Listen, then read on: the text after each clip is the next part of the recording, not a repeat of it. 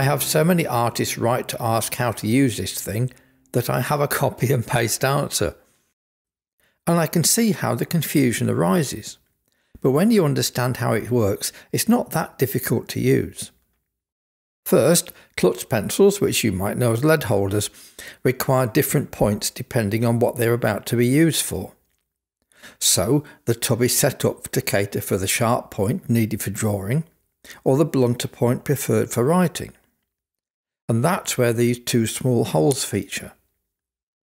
The triangular symbols next to them indicate the two kinds of points. The sharp point on the left is suitable for drawing. The normal, slightly blunt point on the right is for writing. These holes are used to precisely set the length of lead required for either point. Simply place your pencil over the appropriate hole. Depress the push button on the top to allow the lead to drop into it, and then lower the pencil and close the clutch. You now have the correct length of lead to form the desired point. As I said, knowing how it works will help you to use it effectively. So pull off the top, and inside you'll see the static grinding wheel. That wheel doesn't move. Instead, the lead rotates around it as it wears itself to a point.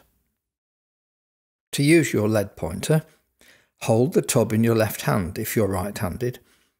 Place the pencil with the preset length of lead into the pointer's main hole, and make sure it's all the way in. Now gently use the pencil to turn the lid in a clockwise direction. Do not push down on the pencil, just gently feed the lead in as you turn. Applying force will often cause the lead to break. Just let the weight of the pencil take itself down into the hole as you turn the pointer. At most it needs gentle pressure. There are brands of clutch pencil that won't fit this lead pointer, but I use it for both Staedtler and Faber-Castell. As long as the barrel of your pencil isn't thicker than the Staedtler, it should be okay. Keep turning until the resistance wears off. You'll feel the grinding stop and the top will rotate more freely. And finally, I give a couple of reverse turns to polish the point. And the lead is now sharply pointed. Any graphite dust on the point can be removed by gently twisting it into the fibre insert, although I prefer a bigger target and just poke it into a ball of blue tack. Periodically, empty the tub by pulling the lid up and off. If you like to use powdered graphite in your drawings, save the contents for later use. I'm not suggesting you do that, and I'd make certain there aren't any broken points in there, but it should be usable as a powder. Finally, if you're using a Staedtler 780 clutch pencil out on location, and you've forgotten to take your tub sharpener with you, don't worry. The good folk at Staedtler have provided one in the pencil. See that hole in the top?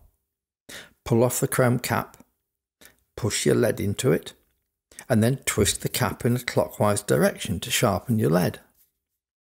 It's messy, and the point won't be as long as the one you get from your tub sharpener, but it will be sharp. So that's how to use the 520 tub sharpener. And the most important part is, don't force the lead down into the tub. Feed it in gently as you turn the top. For more helpful drawing tips and tricks, subscribe to my channel and explore all the videos with me at drawwithmike.net.